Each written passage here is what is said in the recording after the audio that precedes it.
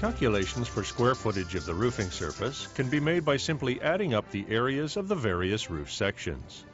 The sum of the total area is then divided by the coverage of each bundle of shingles.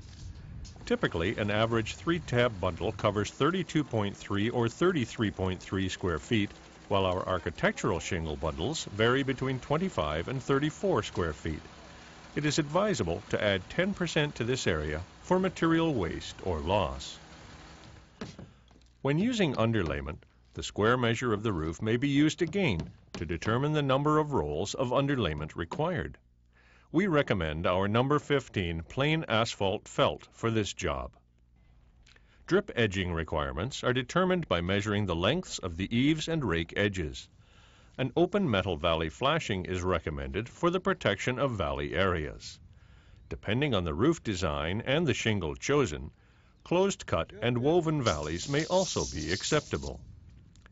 For ice dam protection along the eaves or anywhere that is susceptible to water penetration, you'll need ICO's Gold Shield Premium Ice and Water Protector, Armor Guard Ice and Water Protector, or Protecto Standard Ice and Water Protector. Asphalt plastic cement is used to seal at vents, stacks, or chimneys.